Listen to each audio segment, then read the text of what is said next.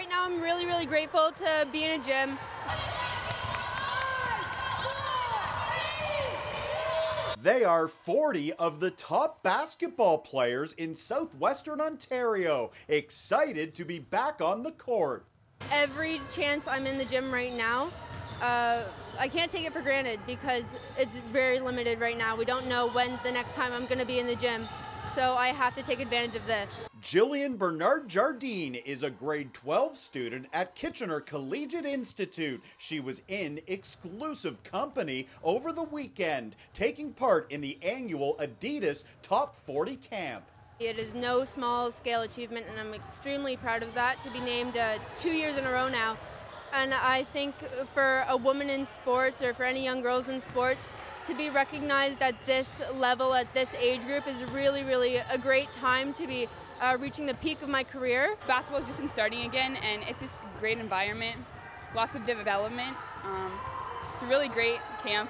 Came here last year and I've had so much fun. All of the players invited looking to showcase their skills. The camp featuring high school students with post-secondary dreams from KW, Brantford, London, Cambridge, Guelph, and Sarnia.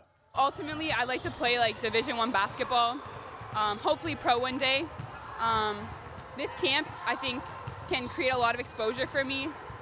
The film, everything about it, I can take pieces of it and take it with my game forever. So I think it's something that's really important. Very prestigious camp. It's very prestigious for the athletes being here, for the coaches being here. We got top level coaching here, next level coaching. The girls are excited. They want to compete. Ahmad Kawash is a former pro basketball player and the president of the Adidas Top 40 camp. His focus is creating opportunities for growth both on and off the court. These are going to be the next U Sport, all-stars and all-Canadians, and we're just proud that we can have them in the gym at the same time competing, because this is an experience that they're going to remember for a very long time. Dribbling, shooting, and ball handling were some of the stations during the 3-day showcase camp at Rim Park.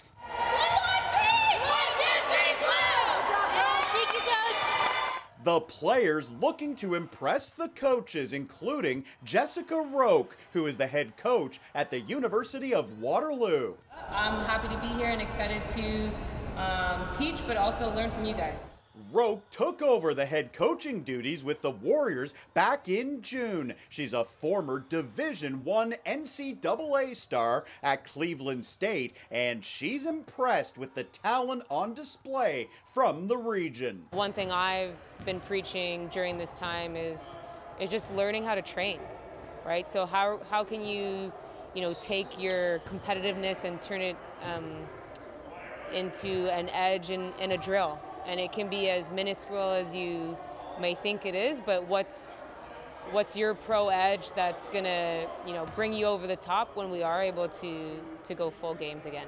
Taking advantage of knowing that they're watching me and they're here to look at me, and showing off all that I can do, because at the end of the day, my effort is what's gonna put me into the next level. A weekend full of energy with smiling faces and skill development. A job well done by Ahmad Kawash, getting these players back to basketball under challenging circumstances. From the moment they came into the parking lot, social distancing, waiting to get in the gym, you could see all smiles on their faces, and that was incredible. When they got their gear and got on the court, it was unreal, unbelievable, the smiles and just everybody talking again. For more highlights, visit our website, 519sportsonline.ca. Be sure to subscribe to our YouTube channel and follow us on Facebook, Instagram, and Twitter.